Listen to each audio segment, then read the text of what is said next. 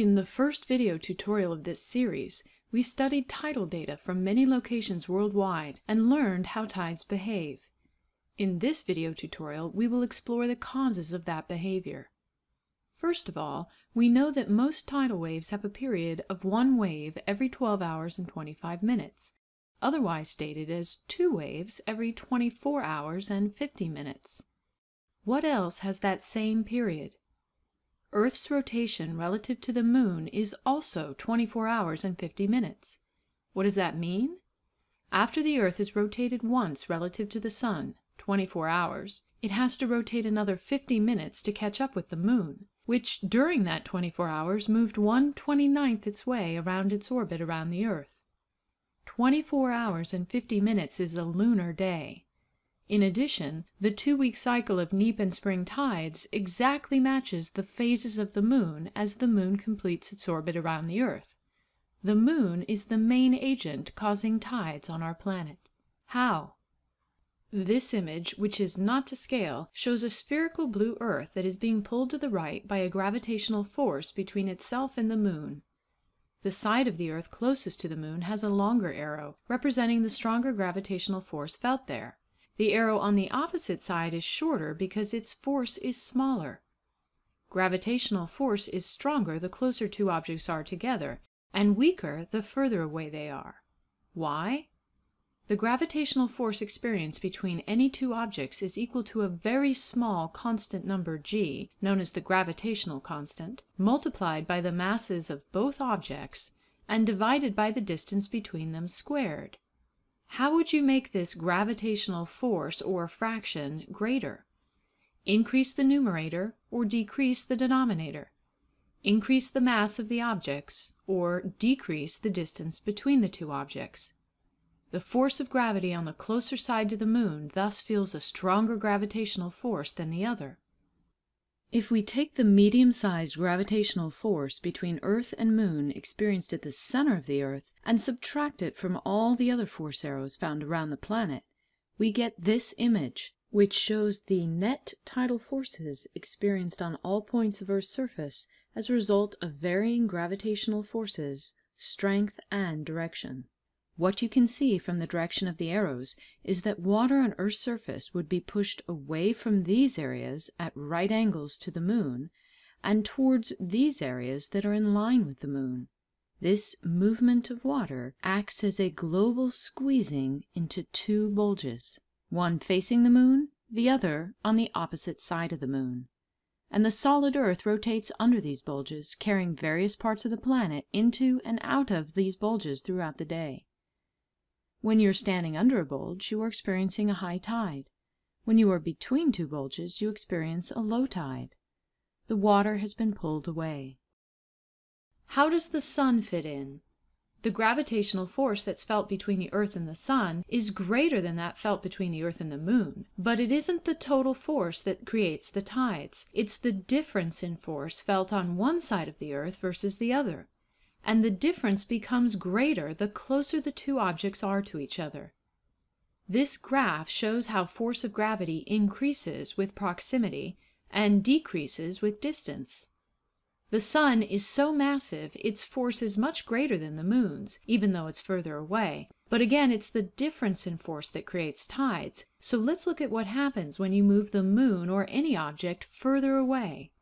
For the close Moon, when we take the difference between the near side force and the far side force, we get a force differential this large. When we move the Moon further away, we see that the near side force and far side forces vary less. The force differential is smaller, so the tides would be smaller. This cartoon says the same thing in a much more clever way. The Sun is a much more massive body than the Moon. However, because it is so far away from the Earth, the differences experienced on the near and far sides are much, much smaller than those produced by the Moon. We can show that more clearly in this image, which is also not to scale, but nonetheless shows that there are always two bulges associated with the solar tides, one on the side facing the Sun, which is being pulled toward the Sun with a greater force than the other on the other side away from the Sun, which is also being pulled toward the Sun, but as it's further away, not as strongly. The resulting force differentials cause again the water to get pushed away from the points on the surface at right angles to the sun and pushed toward the areas that are in line with the sun. The lunar bulges are situated similarly with respect to the moon. Notice the difference in force, shown as differences in arrow length, are much greater for the lunar bulges than for the solar bulges, and hence the lunar tides are the dominant ones and the ones that dictate tidal period and patterns. Now we can combine the lunar bulge model of tides with the concepts of constructive and destructive wave interference as discussed in the waves video tutorials to explain the periodicity of spring and neap tides. The lunar and solar bulges are continually interfering with each other. As the moon moves around the Earth every 29 days, it will carry the lunar bulges into phase and out of phase with the solar bulges. When the two are in phase, which happens during full and new moons, the two bulges constructively interfere, and we experience a much greater tidal range, with lower lows and higher highs, spring tides. When the two bulges are out of phase, which happens when we see half moons, the interference is destructive, and the tidal range is at its lowest. The lows aren't so low, the highs aren't so high, neap tides. Turns out we can walk outside at night, look up into the night sky, and based on the phase of the moon, determine whether we're experiencing neap or spring tides. Pause now.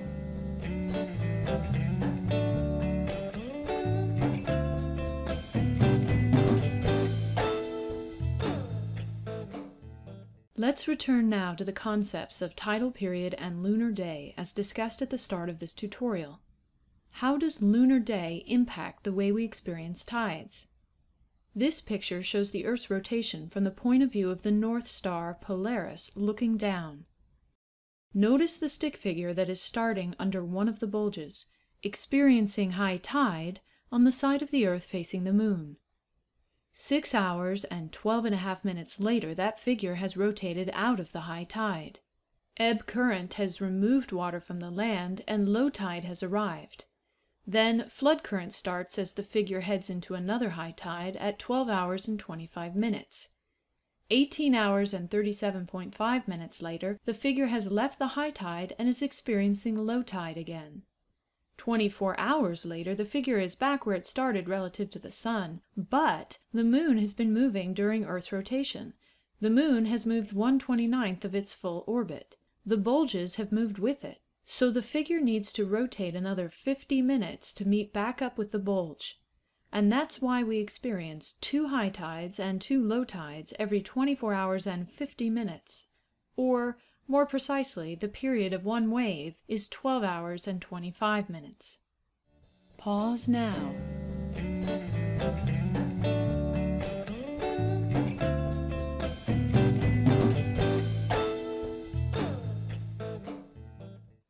How do we use the tidal bulge model to explain the variety of tidal patterns we find across the globe?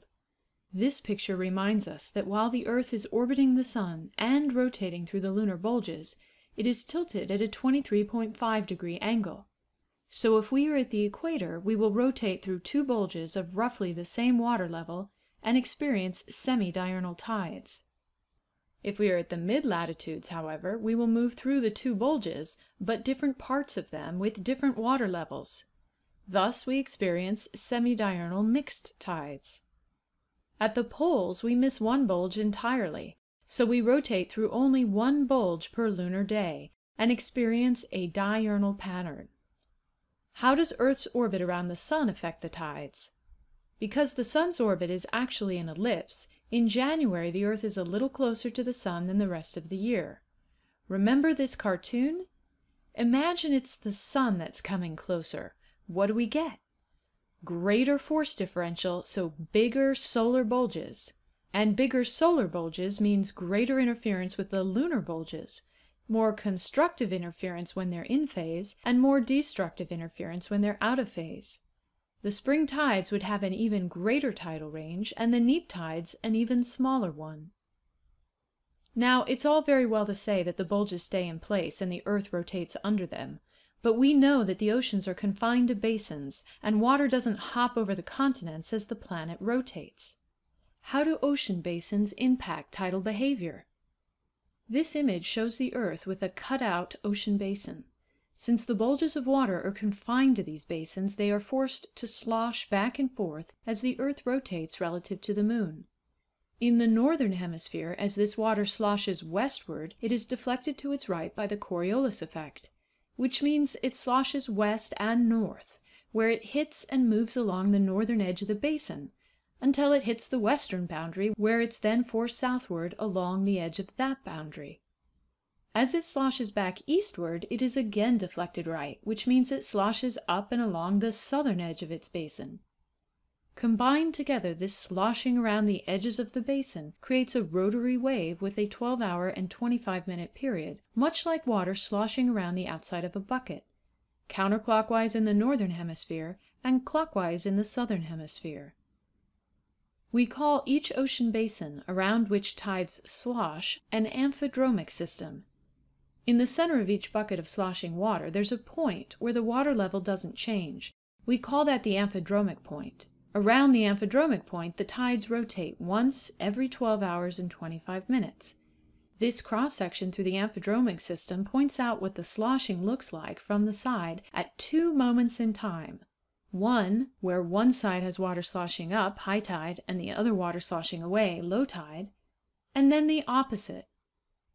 Notice that the tidal range increases as we move away from the amphidromic point. So where in this image would you expect to find the largest tidal range?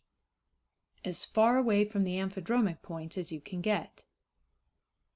In this bird's eye map view, we can further describe the amphidromic system with lines and circles. These lines, that look like spokes of a wheel, represent the location of the high tide every hour as it moves around the bucket. We call these lines co-tidal lines because every location along the line experiences high tide or low tide at the same time. The concentric circles are called co-range lines because everywhere along each circle locations are equidistant from the center of the bucket, the amphidromic point, and therefore they experience the same difference between high tide and low tide, or the same tidal range. Let's look more closely at actual data of amphidromic systems from across the world's oceans. Notice this system in the northern hemisphere off the coast of California. First, we see that the tide's rotary motion isn't always moving at the same speed. How do we know? Co-tidal lines are sometimes close together, other times much further apart. Why the difference in speed? As we discussed in the waves video tutorials, waves speed up in deeper water and slow down in shallower water. So the speed of the tidal waves here are telling us something about the depth of the water. We also see that due to the counterclockwise movement of tides in this system, the tides move up the coast of California northward. So if you have a friend in LA and she says the high tide has just arrived at her beach, then you can expect it to arrive at Ocean Beach off San Francisco about 2 hours later. Areas with the largest tidal range can be found further away from the amphidromic points, and those with the least tidal range are closest to them. There are many amphidromic systems across the world's oceans, produced by the varying shapes of the ocean basins and the configuration of continents and islands. Let's piece together again how you would draw an idealized amphidromic system in a square ocean basin in the northern hemisphere. First, you'd start by creating the spokes of your wheel, the co-tidal lines, all coming out from the amphidromic point center. Be sure to include enough to get a divisor of 12. Then we can pick a starting point for our wave and demonstrate how it moves counterclockwise, in this case jumping 2 hours for each spoke until we get back where we started 12 hours and 25 minutes later. Next, we add the co-range lines as concentric circles, and we label them with increasing tidal ranges as we move outward from the amphidromic point. Pause now.